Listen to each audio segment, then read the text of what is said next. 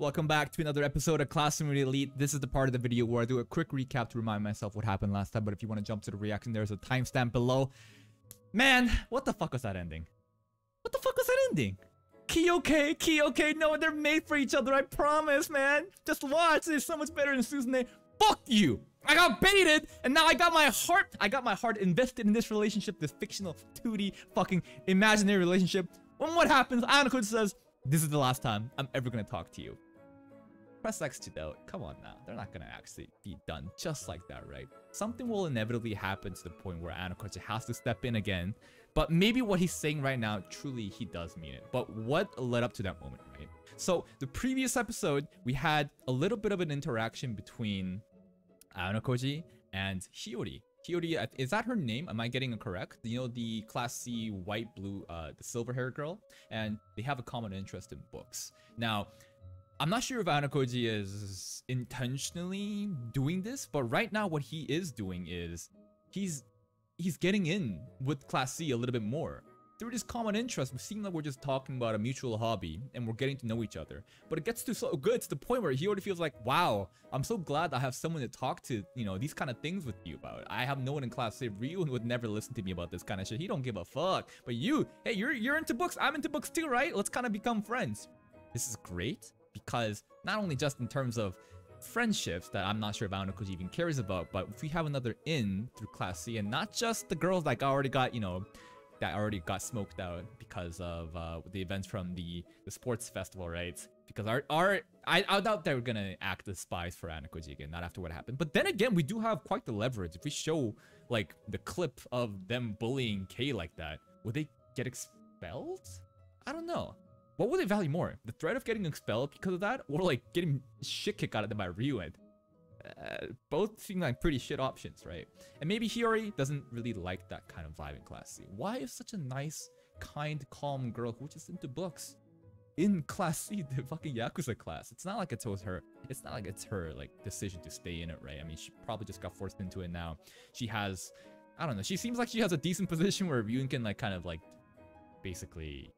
Like Ryu specifically mentioned, it's time to use her. So he trusts in Hiyori's ability to read people's image and kind of be able to like guess, are they important or not?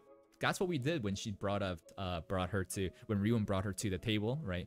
Fucked our coffee cups and then talked to Yukimura and Anakoji and say, hey, are these two special? And Hiyori was like, they are so beyond average. If you put them beside Ike, I couldn't tell the difference.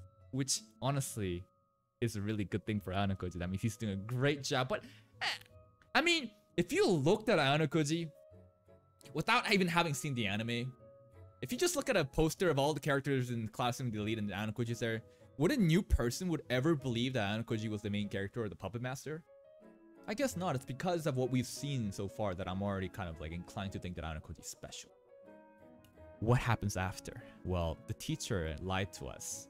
There's a visitor, but that goes beyond that. The teacher lied to us after. She lied to him after the fact. We'll talk about that, but the meeting with Papa Anakoji. Now things get confusing because so far I've been referring to Anakoji by his last name, but you know, his given name is Kiyotaka, but I never call him Kiyotaka. Now it feels kind of awkward for me to say Kiyotaka, but Anakoji's dad is also Anakoji. So I'm like, when I say Anakoji, who am I talking about? Papa Anakoji? I'll just call him Pops. Pops is extremely cool looking. He looks like the leader of this world, like a president, right? He's got a nice little goatee, slick hair back, pretty cut face, and he looks quite intimidating. I'm sure he's very smart. He comes to the school asking Anakoji, what are you doing here? You ran away from the White Room, my establishment. I still don't know what the White Room is. The only thing I can really guess is based on the flashback we've seen. It's the White Room. There's a bunch of kids in it, and they seem to be studying. And for some reason, some kids just like drop to the ground. So we're doing like Classroom of the, no, not the class. I was gonna say Promised Neverland, right? You know how the system's like that where all the orphan kids are like super, I'm not really spoiling, am I? Maybe I am. Go watch that anime if you haven't and skip this part. Basically, all the kids are just studying their hardest to get the best test scores because the smarter they are, they get fed by demons, the brain test tastes better or something like that. What is the White Room for? I'm sure it's to create superhumans that are extremely smart, and then maybe they'll be sponsored to go on worlds, just like the fate of the world depends on them because they're not put into positions of power in the world. Because what Pop says is everything, like, I'm paraphrasing right now, but he thinks that everything at the school is so pointless and trivial, right?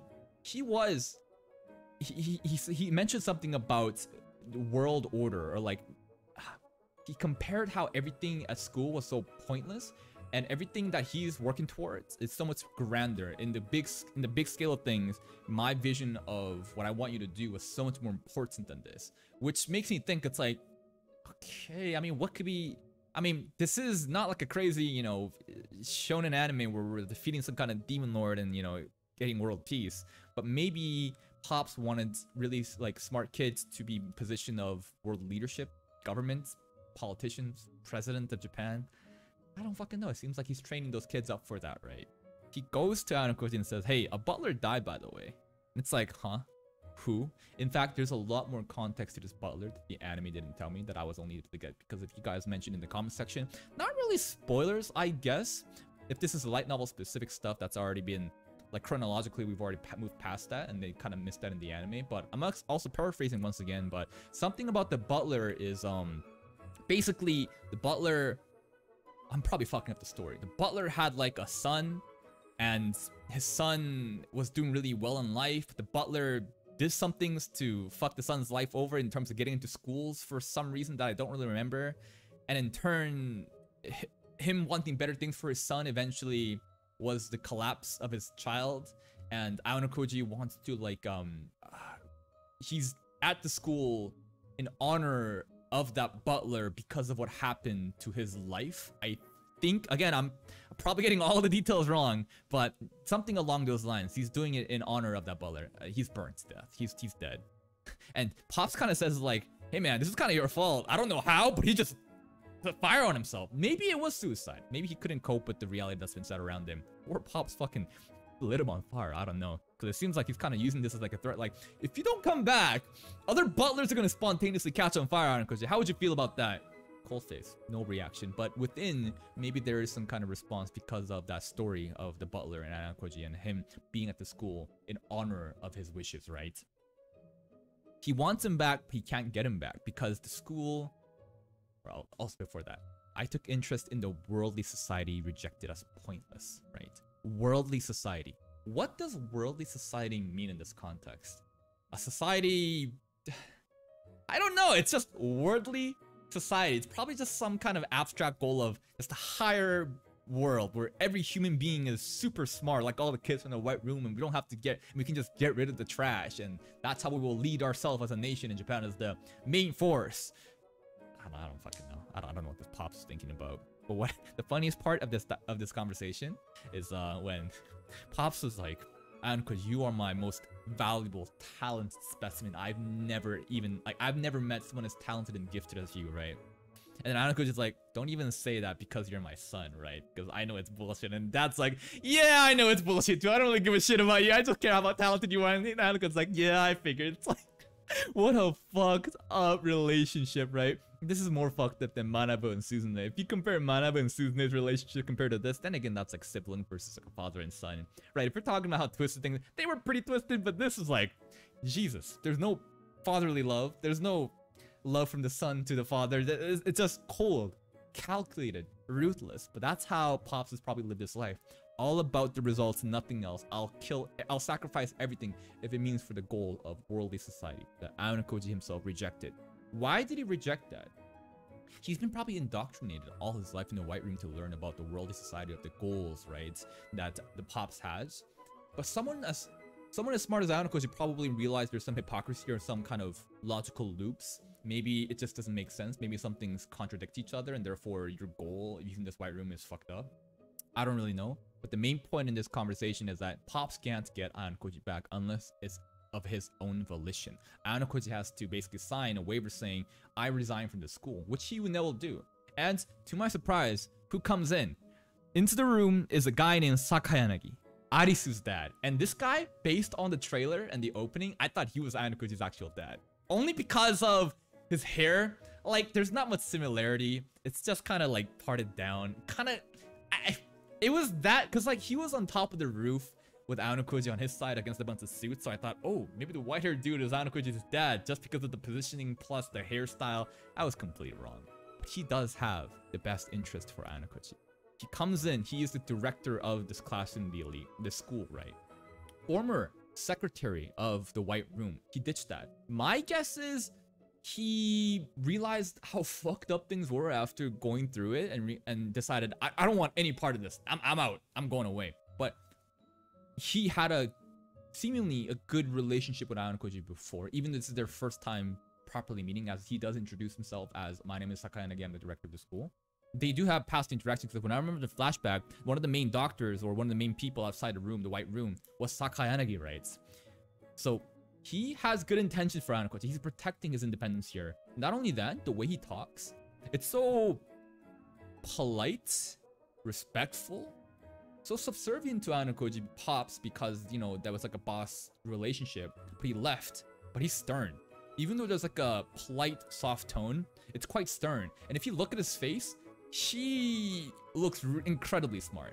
The fact that, I don't know, because Pops has always a strained face, he's always looking kind of angry or annoyed, and Sakayanagi he's just smiling, he's just having the time of his life. Makes me think like, this guy is something special. This guy has to be one of the top endgame players, right? In this classroom, considering he's a fucking director after all, right? But the most important thing is he has the best interest in Aonokoji, even though he himself says, I don't, like, yeah, you know my daughter, Arisu, right? Well, yeah, we get along well, but I don't show any favors towards her. Don't worry about it. But I show favor to you, Aonokoji. He didn't directly say that, but I think it can be implied that Sakayanagi is looking out for Aonokoji, right? Or else why would he even show up here? I wonder what he's told Arisu, or what Arisu has told her dad, right?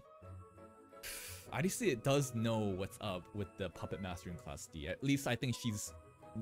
Well, Ryun did limit down the number of choices too, even though he's kind of thinking maybe Keisei and Aonokoji are both maybe just like little pawns to the actual puppet master. But I think Arisu has kind of figured out, right? Judging by her cheeky little looks and the little grin that she has in the conversation that she has with the teacher, that kind of brings up Aonokoji as such an important character. I think she's figured something out, right? Not that would the director even care about this stuff? It's just like, this is just like high school drama. It's like, oh, yeah, go on your classes, whatever. It doesn't really matter to me. I wonder how involved he is in this, right? Sakayanagi does protect Aonokoji's dad, Aonokoji, but then Pops leaves saying, he kind of threatens us. He's like, you know what? This one time and no more. I'll take the L. But what are you gonna do? What could you possibly do? Aonokoji is enrolled here of his own independence, and there's nothing you can do to make him get expelled. Unless, what, is he fucking gonna tell Ryun all the secrets? So probably not. Ryun's talking to Aonokoji's dad now? No. I'm just trying to think, what kind of jurisdiction or powers does the Pops have to pull Aonokoji out? And even if you did, what's the point trying to get someone out that has no interest in participating in the White Room anymore? The topic of the White Room is mentioned in the middle of the conversation, when not only he mentioned it, but he also says it's resumed, meaning it stopped before. I don't know what the story implications of that is. I guess there was some kind of pause before. Maybe it's because of after Aonokoji left, they need to find new candidates. I don't know. But it's resumed again. I wonder if Aonokoji's goal, or if, maybe not, because I know he just kind of wants his own freedom and independence, but would it be to destroy the White Room, to make sure that no one has to ever live the childhood that he had to endure because of how shit it was? Maybe I'm looking too deep into things, but from like a... That seems to be like one of the most intuitive guesses you could make about the White Room and what Aonokoji has. At the end, we have our teacher of Class D. I probably should know her name by now. I think it's something like Kabishiwa or Kashiba. I don't fucking... There's too many names, man. There's too many names. But you know, ponytail, big titty, leggings, office suit lady. She lied to Aonokoji. Aonokoji deduced this based on the conversation that he had with his dad. And he seems quite upset at the teacher for daring to lie to him. To the point where he says, you have never been to Class A as a teacher. But right now, the perfect opportunity has shown up. The right cards has finally fallen into your hands. And for you, you're basically getting carried by me. I'm tired of this shit. I want nothing to do with it. I wonder at what moment Aonokoji decided to kind of back off from this, you know, getting involved as the masterminds. I'm not sure exactly when it shifted. Even in the beginning of the episode, when he was talking to Suzune, Suzune asked, we're still going to Class A, right? And he's like, you're still going to help me get to Class A, right? And he's like, yeah. But after the meeting with the dad and during the conversation with his teacher, she was like, fuck it, I don't care anymore. Maybe the meeting with his dad was like a wake-up call. Maybe he realized, I don't know. Is he doing this to protect people? Is he doing this so that... Well, then again, the framework has been set. Suzune is just on a roll right now. Everything, operations, is just kind of automated at this point. Ayanokoji doesn't really have to step in as much anymore. And everything will still, I would imagine, go well as long as Suzune can continue to outsmart... Well, he only outsmarted Kushida, not really Ryuen in that last battle, but... Does he really believe that we can get to Class A if he just backs off immediately? And if he does, what's he gonna do with this time? Just continue just getting 50s on all tests and just not do anything? Because at the end of the day, if he gets more involved, maybe somehow it get problematic to the point where his dad could pull him out of school for justifiable reasons. I'm just trying to think, why is he just cutting off ties so suddenly? And this is just after his birthday too, man. In fact, at the end of the episode when he's talking to Kei, it's such a sad scene. He's beside a Christmas tree all alone. Right. Oh, also, there must have been a time skip if it's already Christmas. Maybe there was a time skip in the previous episode and now, but we know how recently we just had the birthday episode, even though he didn't really do anything. Kei wished him happy birthday. But now, there's talks of Christmas. I'm hoping on a fucking Christmas miracle that Kei and Ayanokoji have some kind of Christmas day. I don't know, something. Fucking give me something to salvage this, okay? But he's sitting beside a lone Christmas tree, just talking to Kei, saying, this is the last time we'll ever talk, right? He brings up some good points, saying, you never really wanted to be my pawn either, right? So, and everything was transactional. There's nothing serious. There's nothing emotional other than my fucking viewing experience, right? And he's saying, hey, this is it. This is the last time I'm gonna talk to you. And Kei says, well, this is cold even for you. I know how you operate, but isn't this too much? What happened, right? When he says this is the last time we'll ever talk, usually when we see Ayanokoji talking, we see his eyes. And they're just dead. Same color. There's no expression. There's no life in them, right? It's just the same monotone eyes. But for some reason, they wouldn't even show us his eyes, right? It was such shaded in darkness that we couldn't even tell what he was. I think there's a little... Maybe it's me projecting my own feelings and insecurities, but I feel like there's a part of him that really hurt him to say, this is the last time we'll ever talk. And maybe this is completely wrong. Maybe he's like, fucking finally, good riddance. I don't need to hang out with these losers anymore, right? But I just feel like because of how the scene was portrayed, beside a lone Christmas tree, Christmas is around the corner and time of celebrations and community and friendships, he's throwing all that away. And we can't even see his face when he's saying that. Maybe there's something more to it. The Mitsuya, man. I don't know. Shit's sad. It's fucking sad. But you know who's gonna save the day? Ryuen. I feel like Ryuen's gonna do something that's gonna stir up trouble, and Ayanokoji has to step in and assume his role as mastermind. Now, this could be just a simple case of... Because, like, the picture of Kei was sent to Ayanokoji. So, Ayanokoji knows that he has to do something about this, right? Well, I mean, Ryuen hasn't made his move, but if Kei does get into immediate danger, there's no way Ayanokoji doesn't do anything about it. And by doing so, maybe he accidentally reveals his identity as the mastermind. And at that point, you know what? There's no point really backing out now because my identity has already been revealed. I might just continue with the plot. I don't really know. Only one way to find out. Let's start today's episode. Let's watch. Okay, today's quote is, a man who cannot command himself will always be a slave. But the man who commands himself, aren't you a slave to yourself? I don't know. These quotes are beyond me, man. Episode 11, we have... Oh! We're getting a replay of that scene. Maybe this is Kei playing it through her mind again.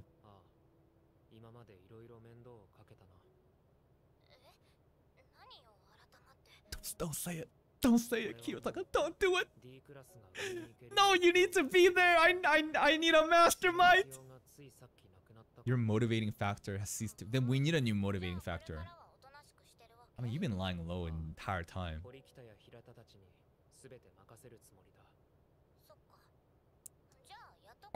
Sounds like you're free now. I feel like that word free is important.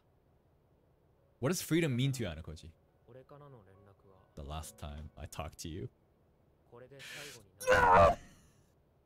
Again, man. That shit was fucking cold, man. Oh.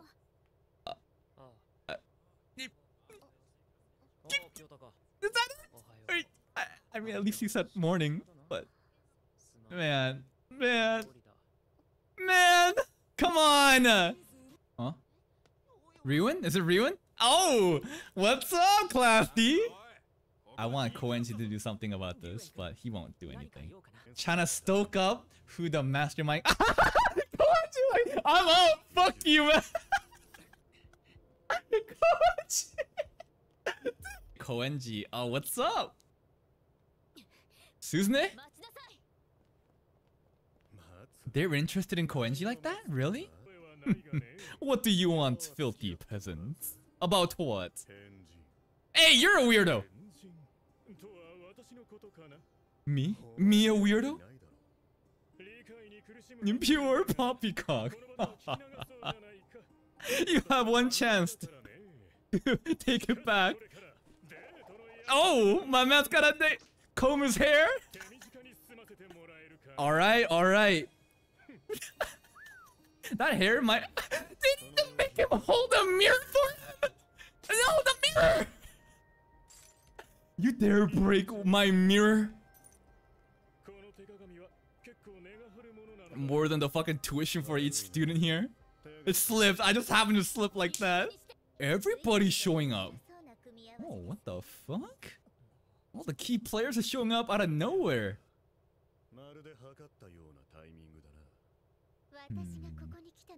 Sure, what a coincidence. Yes, this is all Chris's party. Yes, absolutely. Is Arisu really about to defuse the situation? I mean, if they... Couldn't Ryuan... Can't Ryuan order Albert to like break Arisu's other leg? Oh, and you think I'm the mastermind? I don't got time for that shit, man. You really think I'm the mastermind? Well, he does have the brains, but he has no empathy towards the class to even do something like that, though. Yeah, he doesn't give a fuck. My man does not give a shit about society. Zero effort, except the time that he has to clutch for himself for his own entertainment, such as on the luxury boat. KOENJI, I want you to be... I need you to get in the game, though! This is the most KOENJI lines, man, we've ever had! Well, I had limited time on the yacht, man. I gotta fucking use all the gym and the pools! Lucky guess? Yeah? Yeah, I don't got time for that dumbass peasant meetings, man. I gotta enjoy my time on the cruise ship! Yeah, sure. I mean, there's no matter what, you're never gonna believe him. There's always like a little bit of a chance.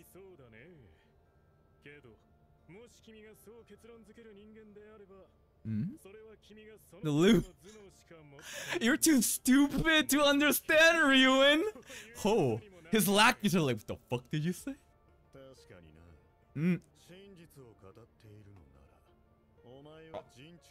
Are we done? Yeah? Are we just done?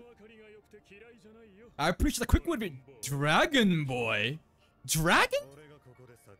Where does the dragon come from? How does Ryuan look like a dragon? Also, I just snickered there. He's like, ooh, this KOENJI's shit talking pretty hard. It sounds like you want some violence involved. Let's fight. Let's fight. I'll make you regret that decision tenfold. Myself and my pride. It's on the line. I'll knock out. I'll come after me. Okay, come on, please fight. Come on, bite the bait. Bait him. Come on. Dude, I swear to God, if nothing comes out of this, nothing's gonna happen, right? Come on. He is insane. Yes, yes. Oh, Arisu. Dragon Boy-san. He likes the Dragon Boy word.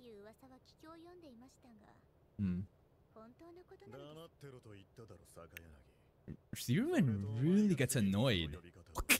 Yeah? You're gonna actually kill her? Yeah, come on, man. But Arisu really annoys Ryuan. I haven't seen Dragon Boy. What's up with... No! KOENJI? No, it's the other guy. I'm like, KOENJI wouldn't do it, right? He wouldn't actually do it. But Dragon Boy really upsets him. But I've never seen Ryuan this upset. Unless when Arisu is in play.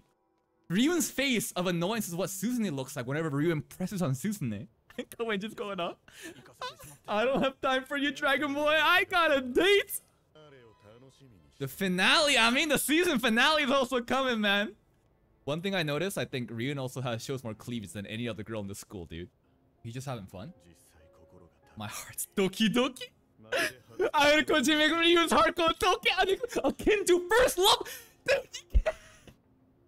Two Masterman, please come on, reply. Come on, dude. Why are you putting me on read? Dude, I said Ayanokoji likes texting Ryu more than K, and I think it's the same case for. I think it's the same case for Ryu, dude. What did he say? What message? She has to make the decision. There's poor K. If she gets, I don't want K to get beaten up. Oh, dude, Ayanokoji, please make this stop. But it's just a prank, bro, so it doesn't matter. He's willing to take the consequence right now. Why? Or else he'll tell everybody else? That too, there's no evidence. Ayanokoji, please. Surely you're protecting her, right? She doesn't know. Would she? She wouldn't snitch. She won't snitch. She's gonna prove to everybody that she is the best girl by not snitching no matter how bad it gets. Oh no, don't. Are you serious? Is she gonna get tortured until... She won't snitch until the very end. Don't snitch, just don't snitch, just don't snitch. I know she won't snitch. I know she won't snitch. Oh no, here comes the torture, dude. What are you doing? What are you doing? What are they gonna do to her? What are they gonna do to her? It's just... It's not gasoline. It's water torture? Oh, you're just gonna make her freeze. It's fucking cold here. Oh, dude! It's actually so cold here. This is torture in itself. I thought it'd be like the tapping water torture where it just repeatedly taps water until you go crazy on your head, but... Honestly, I'm not saying this isn't bad, but I would prefer this than her get beaten the fuck up by Albert, right? Like, this is still bad, but just don't hurt her. She's getting hurt, but like, you know what I mean, right?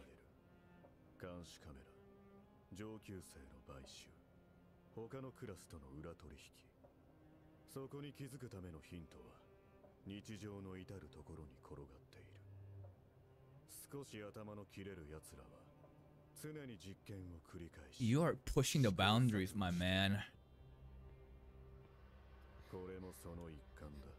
He's justifying his cruelty. What's the next stage? What are you gonna...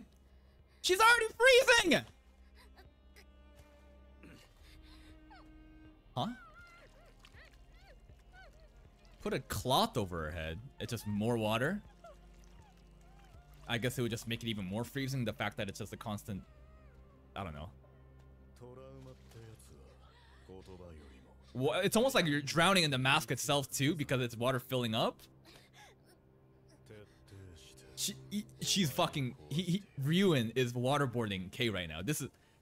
Still...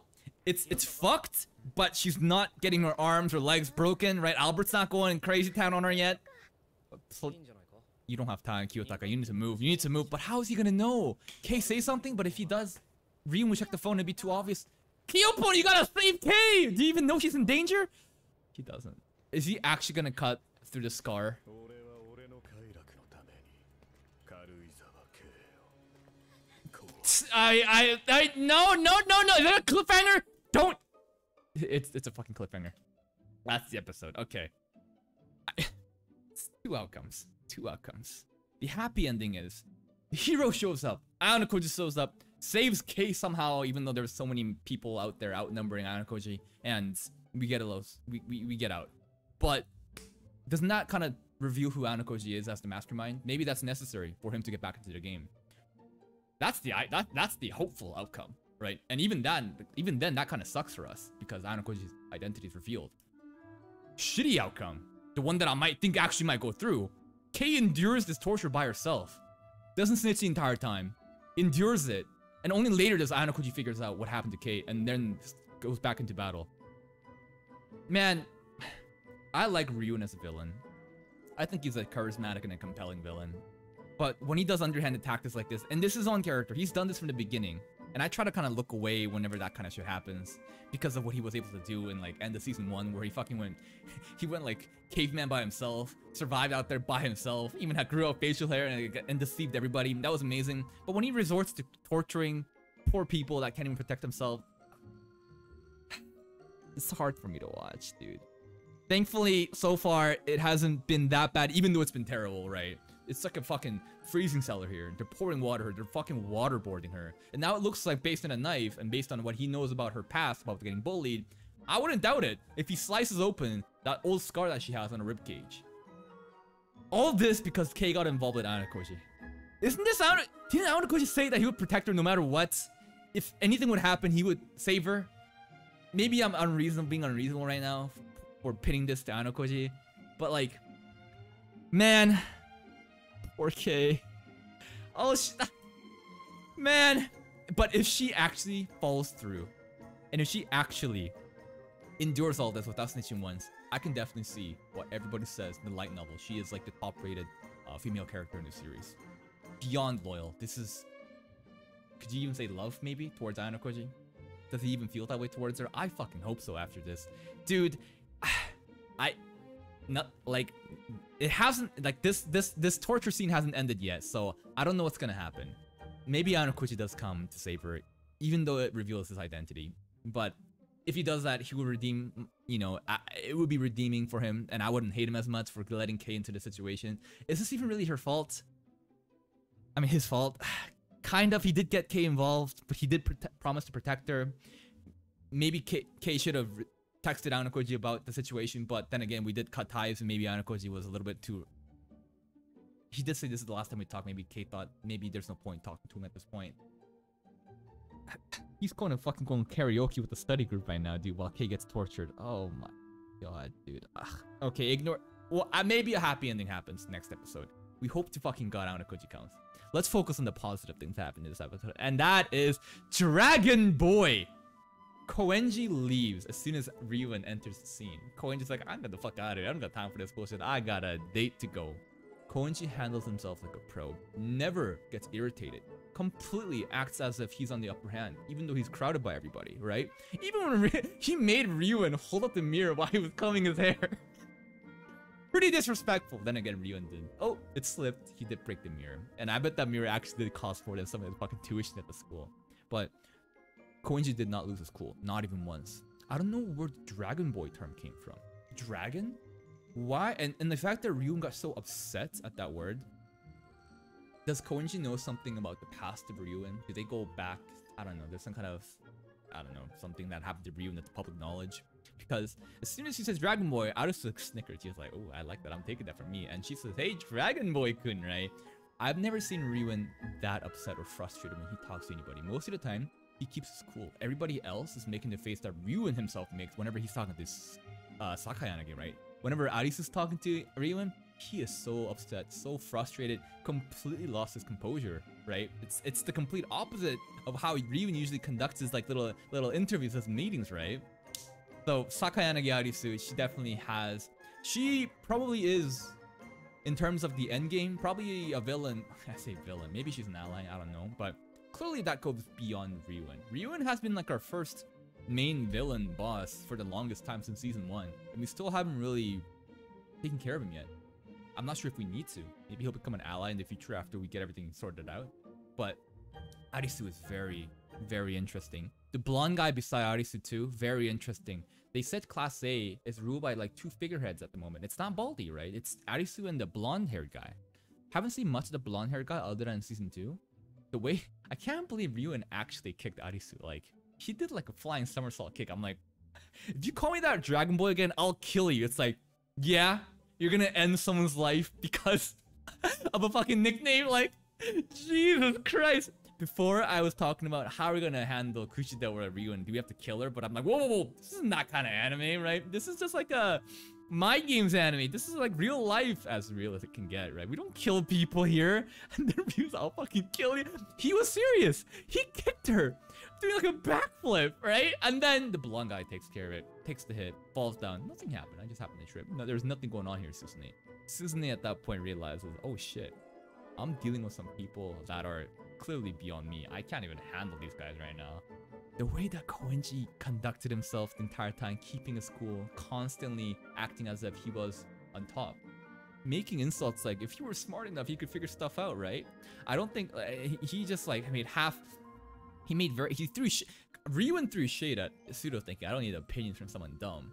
But so did Koenji, thinking if this is all you can like conclude, it kind of like shows your intelligence, Ryuin. Like, this is as smart as you are, I guess. And Ryuin at that point kind of admits, you know what? Maybe you are right. Maybe you're just a fucking crazy wild card that has nothing to do with this. And it's true. Koenji did specifically say he has no intention of helping out. Everything he's done was for himself and nothing else.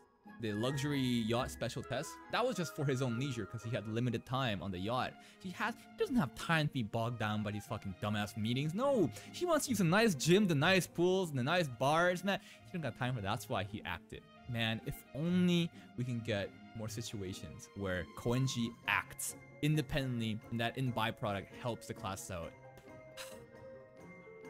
In the previous season 2, Koenji didn't really do anything other than in like episode 1, he's saying, "Fuck you, old lady. I'm sitting down here. I'm not moving for you," right? And then nothing really. And then at the end, he did some really cool things in the island arc where he was like showing off his Tarzan and, you know, flexing his body in the luxury boat. Nothing beyond that. And in this season 2, did he do something in the beginning of the season? Not really. Not really, but he has shown up. No, I mean, he did do something in the beginning. He's not doing like the special test in the yacht, but like he only shows up in the beginning and the end of the seasons. I hope that it's not over for him. I want him to do something more. I mean, I'll take what I can get. We did get an amazing Koenji line calling in Dragon Boy. I don't got time for it. You're stupid. This is the best that you can think of. I got a date. I'm out. Making Ryuin hold a mirror. Man, that was so good. That was so good. But how did Arisu figure out that Ryuin would be hunting down Koenji at this time?